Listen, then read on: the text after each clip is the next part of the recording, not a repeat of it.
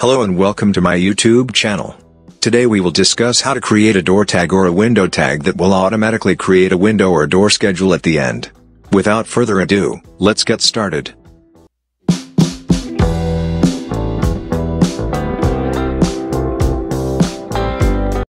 Before we begin, I'd like to point out that this function is only applicable if you're working with AutoCAD architecture.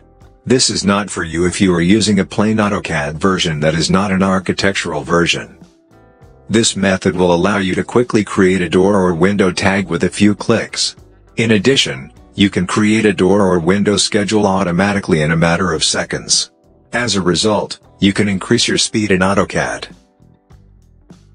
Not only that, but this door or window schedule is a one-of-a-kind table that will automatically update itself whenever your doors or windows are changed.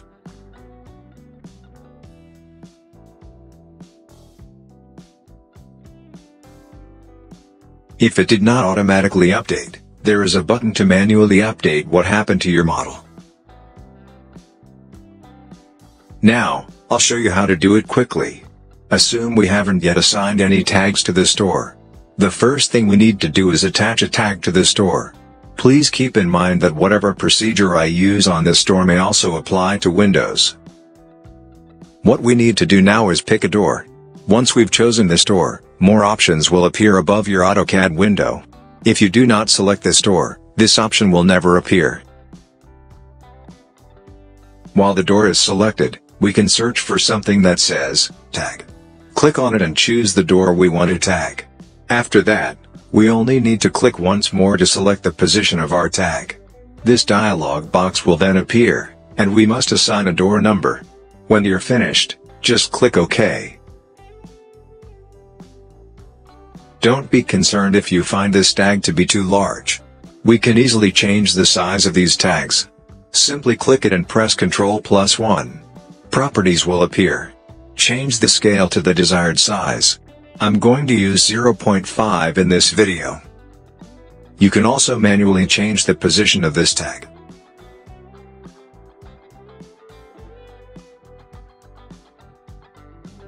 The next stage is to create the style of this door.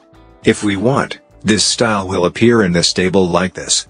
Of course, you can customize your own table based on your preferences, and I'll show you how later. However, at this time, we must create a new style for our door because by default, the standard style is the only style available in this AutoCAD.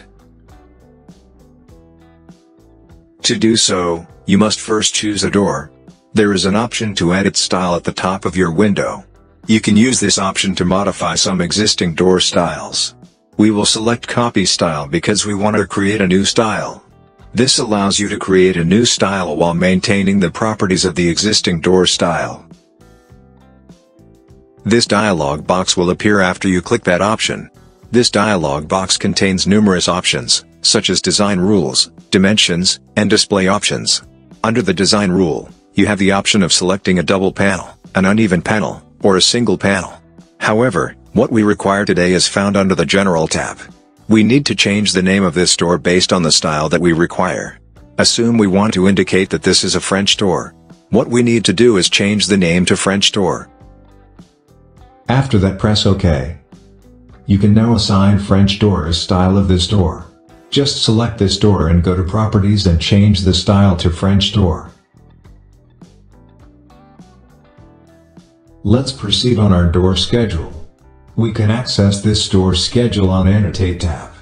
And then, click Door Schedule and select all doors we want to include in the door schedule. Now we'll look at how to change the look of this table.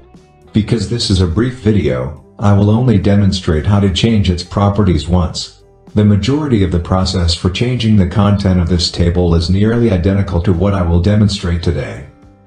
This table did not appear to be like this at first. However, we can change everything by selecting this table, right-clicking it, and selecting the Edit Schedule Table Style. We can navigate to the Column tab to see a preview of its content.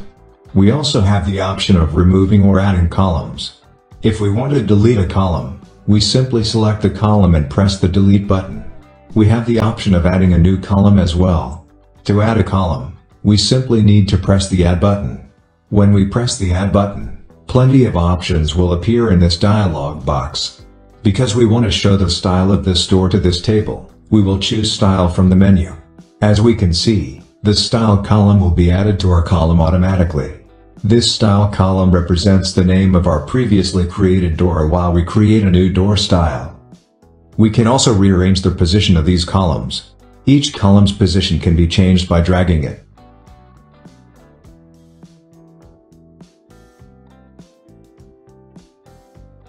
Once we're happy with our settings, we can add this table to our tool palette so that whenever we need a table like this, we can just go to our palette and click this table.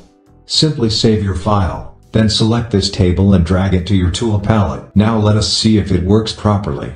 Let's remove this existing table and try clicking this tool palette. As we can see, it is effective. So the next step is to choose an object to include in our table.